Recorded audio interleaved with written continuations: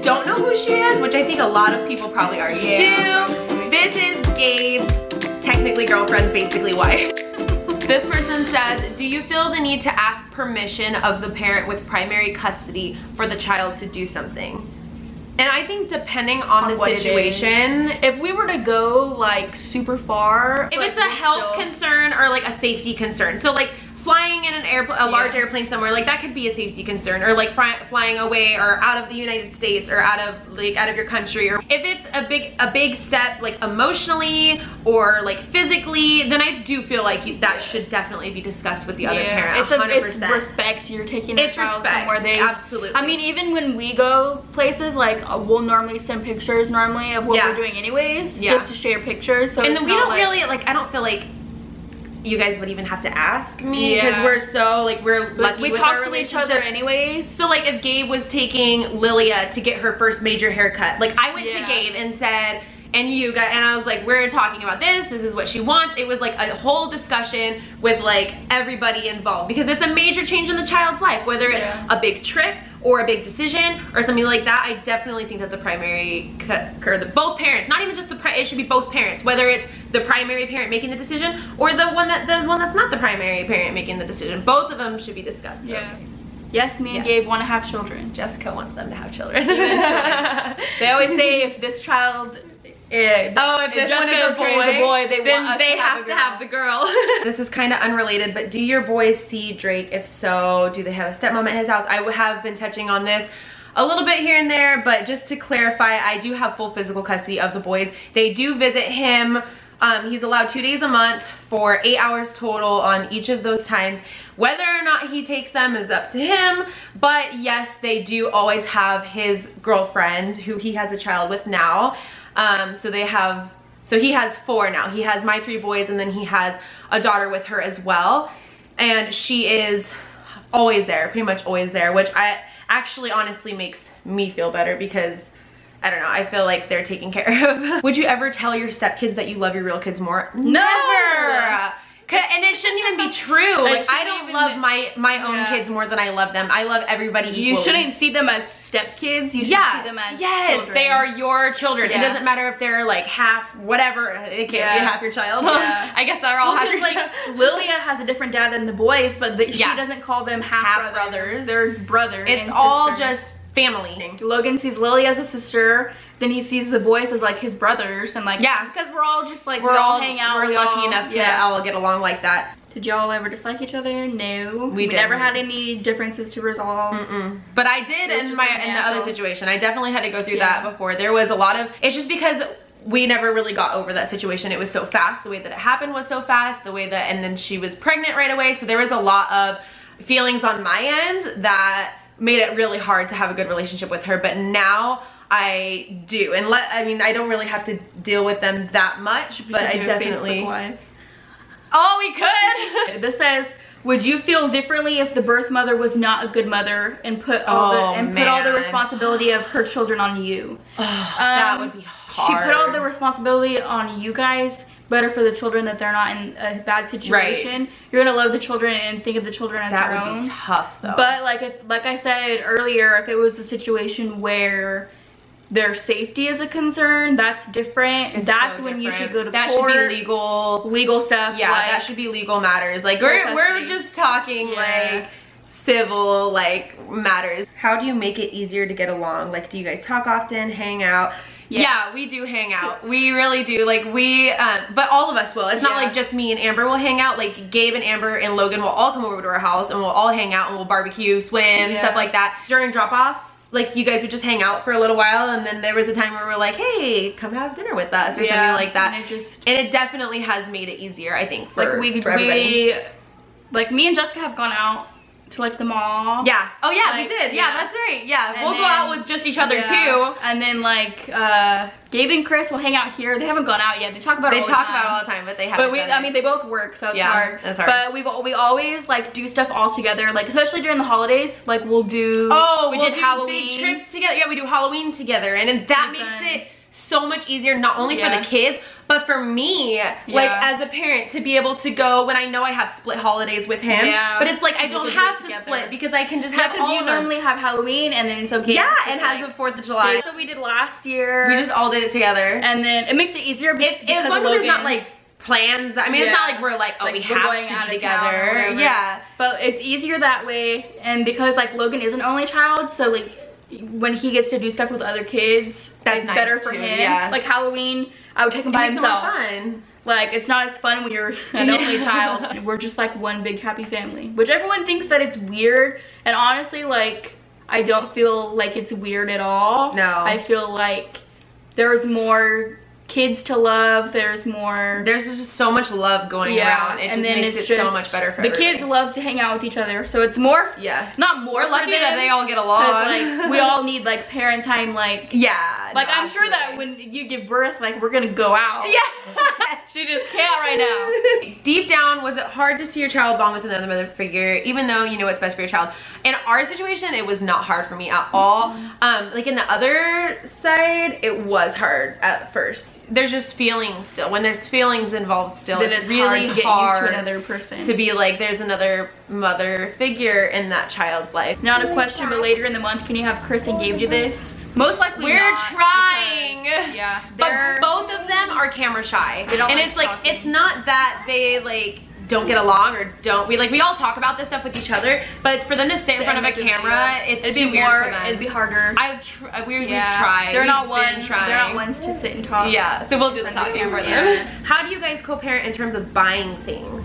Oh, I buy a lot of things for Lilia because I just have Logan. So it's a girl. I'm like, girl, and I buy her. I feel like everything that, like for Tommy and Kaden, we buy absolutely everything that they need for their own room, their own clothes, their own everything like that. Everything that they need here is what they do. So like you guys buy everything that she needs there. And it's like things will get swapped at houses.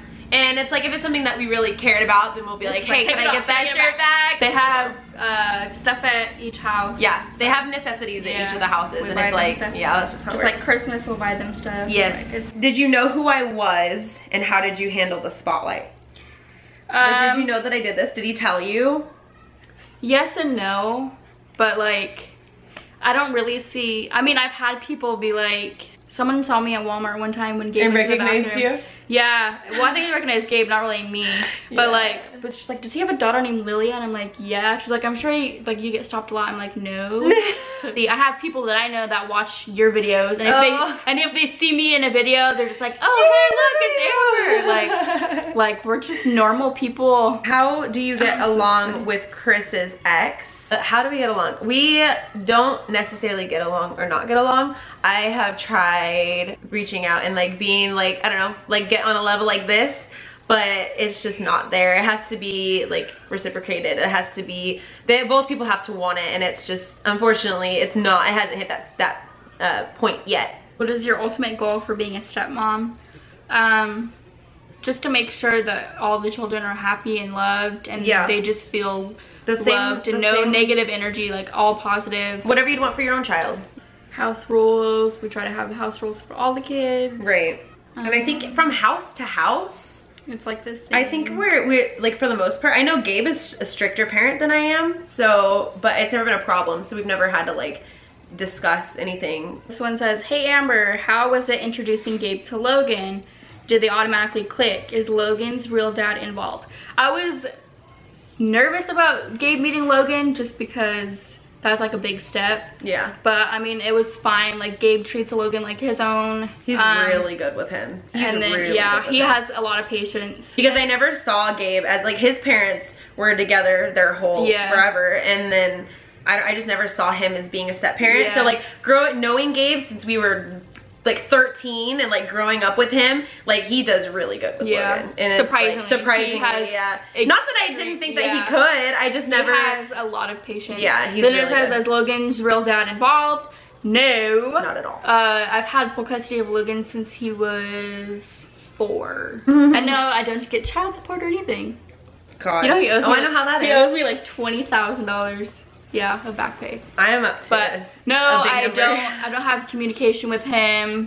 I have Logan full-time. I do everything for Logan full-time, so. Do the kids know that Chris is just their stepdad? That's a good question. So, they don't know like the actual, like what it is to be a stepmom, what it is to be a stepdad. They're still at that age where they don't quite understand that.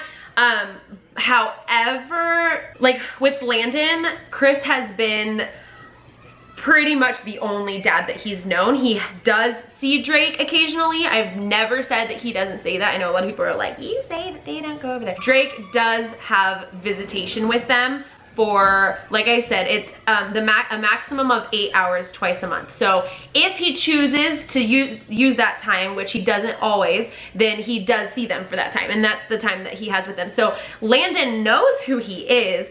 He doesn't know that, I don't think he knows that Chris is not his real dad. But the twins, I mean, they know that Drake is their dad because they were raised by him for 2 years. So they do know that, and they do know that, but they do know that Chris is their dad too. It's like, I think in their eyes, trying to like put myself in their shoes, I think they literally view it as if they have two dads. Yeah. But like we were saying before, how it's only just a name, I think that's kind of what it is. It's like, this is dad and this is dad. And it's like the relationships are totally different. They don't have expectations for what a dad does for you. They don't have expectations for what a mom does for you. They just know, I'm Jessica and I am their mom, and this is Chris and he is your dad, and this is Drake and he is your dad. And that's kind of how they, like, they don't have any like real expectations of like who is supposed to do what. Do the boys still see their half sister? Should they see her whenever they go over there? So a couple times a month, whenever they decide to pick them up. That sucks for them though, because they don't get to see her as often. It does. As they could. It's unfortunate. It's very unfortunate. And when they were split up, because they broke up for a while, they saw her more because me and her got along too, and so we would hang out with the kids together and get the kids together. And unfortunately, when they got back together, he doesn't come around as often, and therefore they don't see her as much. Well, what is it? Why did you guys split up? It was one of those things, I don't even remember what exactly, like, something had triggered it, but it just ended a way where we were like, we're not on the same path. Like, we don't want the same things in life anymore. And I know that at first, the first like few months, there was still her and stuff, because we were together for 5 years or whatever, and we were young, high school sweethearts, all that stuff. So I mean, there was a time where it was like, there was hurt and stuff, but it was just, we both knew that we weren't meant for each other, and this just wasn't right. And it's like, we were together, when we got together, we were 14, and then we grew up, and we were like, you're not the same person you are when you're 18, 19 years old than you are when you were 14. So it was just one of those things. We're good friends, we're still really good friends, we're always gonna be really good friends, and we just happen to have a kid together. A lot of these are repeat questions, so we're literally like spending a long time going through these questions.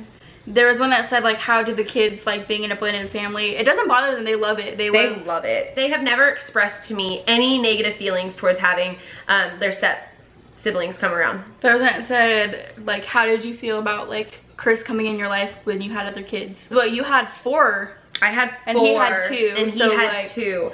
And so he met my kids first, and it was after we're already together, obviously, and stuff like that. And he met them first, and honestly, it was, again, one of those situations. I feel like our life just like played out the way it was supposed to. Like, everything just happened the way that it was supposed to, because they just clicked. They've always had a really good relationship. He's had a good relationship with the boys, and with Lilia it was very different though. Like, that's one thing it's hard to like describe, but his relationship with Lilia has always been a little bit not worse, but different than it is with the boys, because Lilia has a dad that is fully involved in her life 100%, and he feels less like he needs to be like the actual dad in her life. So it's like the way that he is around Lilia and the way that he is around the boys is different. But like with Landon especially, he was in his life since he was 6 months old, and he didn't know anybody else really. He's very, I mean, I could probably count on my fingers and toes like the amount of times that he's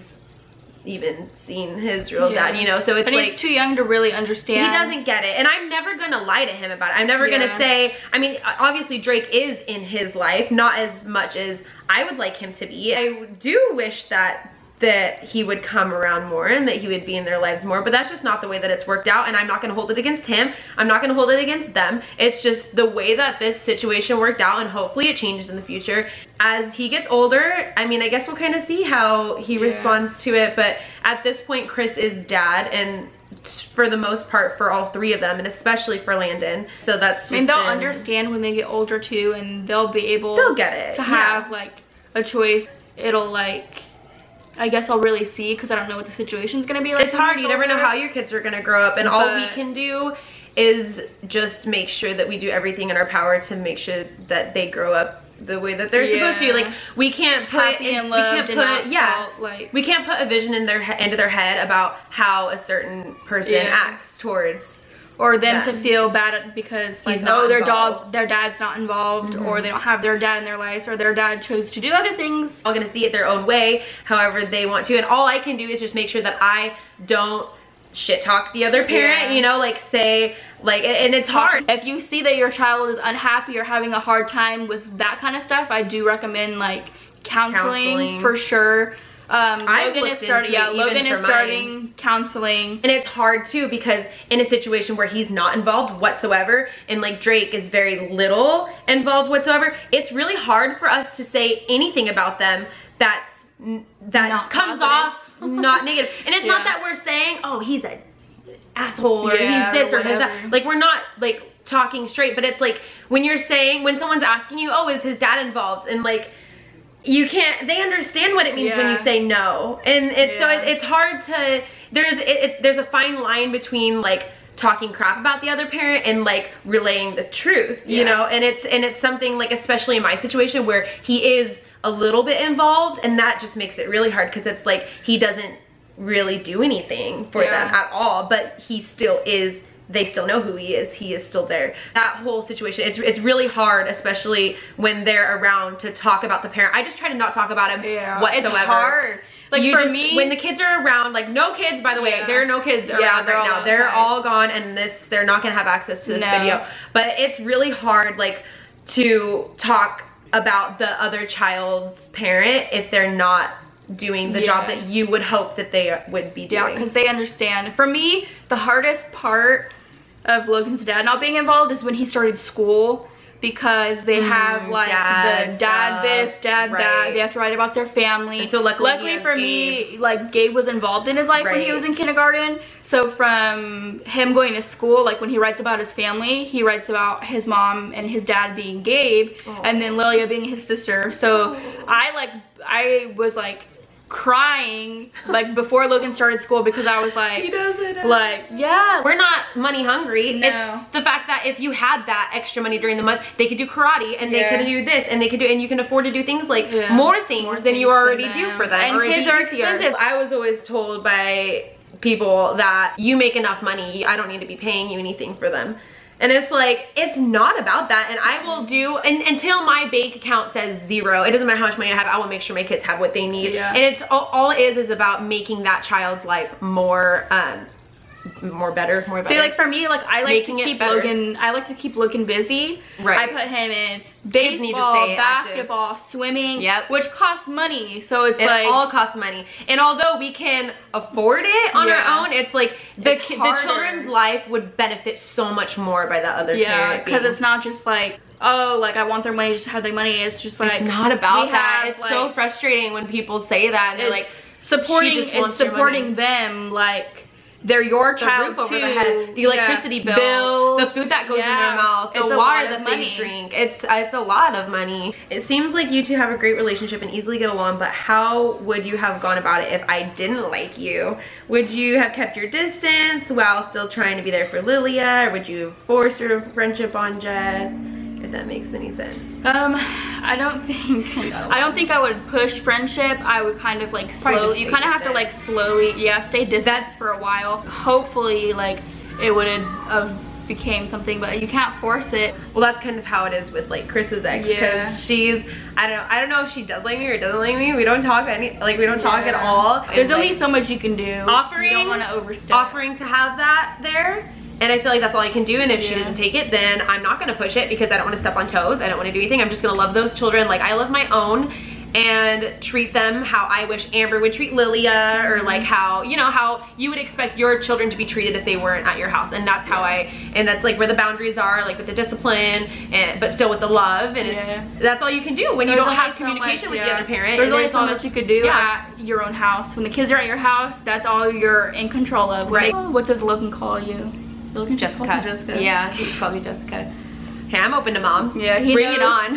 He knows, I mean, he knows who everybody is. Yeah, each of the children know who everybody is, that in the way that it's age appropriate. Like Logan probably understands everything. Lilia understands everything. The twins are getting there, but they don't. They know Gabe, and they know Gabe is Lilia's dad, and they know that Amber is Logan's mom. Yeah. And they probably assume that Gabe is Logan's dad, but we haven't really talked about it. We haven't really actually like sat down and had a discussion about it. Which me and Gabe have talked about, like whenever we do get married, like him going through the adoption process. Like Logan has made it clear that like when we get married, he wants to have Gabe's last name to match everybody.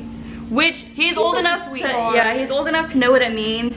I don't know the process, and I'm sure it'll be a fight and it'll be a battle, but that's not gonna come up until we actually do get married. And people have asked that question with the boys also. Yeah, like about the boys have Drake's last name, and if Chris is gonna adopt them, and it's just not that easy. Yeah, I mean, when it comes down to it, it's really not that easy. Because they'll fight, it'll be a fight. They will. It's all about and that control. Yeah. So how do you handle a situation where the child says, well, you aren't my real mom, or you aren't my real dad? And thank God that has not happened. I see that more as like a teenager thing. Yeah, I'm sure we'll have to cross that bridge when we get there, and I don't know how. I think I would cry. Yeah. I never said that to my step-parents though. If Lilia said that to me, I'd be like, she'd call me.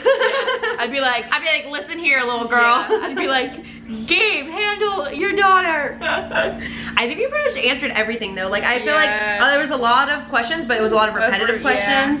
And so I feel like we covered everything. And if we didn't cover it, you could always ask us on our Instagram or Facebook. If there's really that many questions, we could always just do another video, I guess. So anyway, I hope you guys enjoyed this very long, chatty vlog of ours. I feel like this video is longer because we've never really talked about it before. I know, we've never actually, like, we talked, I don't know, we never really need to talk about the problems of co-parenting because like we get along so well. You guys got the full thing, man. This was not scripted. No. I hope you guys enjoyed this video. Thumbs up for Amber. Give us a thumbs up, and make sure you go follow her on Instagram, me on Instagram. That's where we're most active. But I feel like we covered everything. Like I don't know if there's anything about co-parenting. About co-parenting. Anything like else random questions. It'd just be like personal Q&A questions. Maybe we'll do that eventually. Yeah, we'll get there. Personal Q&A. So anyway, I hope you guys enjoyed this video. Make sure you share in the comments below if there's something that you've learned that you want to share as like being a step parent or dealing with a step parent, something like that. I always love hearing other people's points of view with it. That is it for this video, guys. Thank you for watching. I hope you guys enjoy it, and we will talk to you guys later. Bye.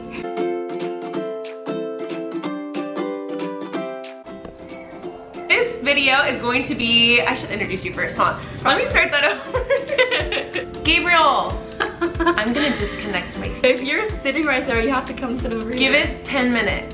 Like, I used to make videos like in high school, but that's different. Oh, like, see, so your experience. I'm playing Jessie with me.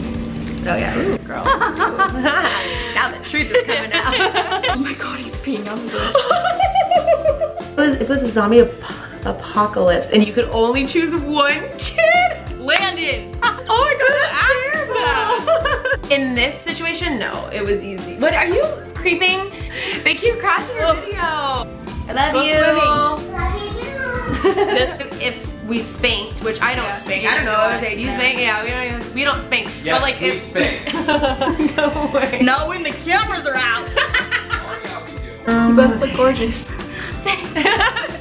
Like it'll take us like 20 minutes to record, and it'll be like an 8-minute video. You guys, if you're gonna come in here, you have to join the video. Just randomly showing up in the middle of the video. It's establishing in a relation. I can't fucking talk. You can start watching it again, and then you can fast forward through commercials. You can talk. You can go. Oh my god, I hate you. So you should. Now I'm gonna get like 500 people following me. I don't know which way it goes though. Pick one. You guys don't know who she is, which I think a lot of people probably already do. This is Gabe's technically girlfriend, basically wife.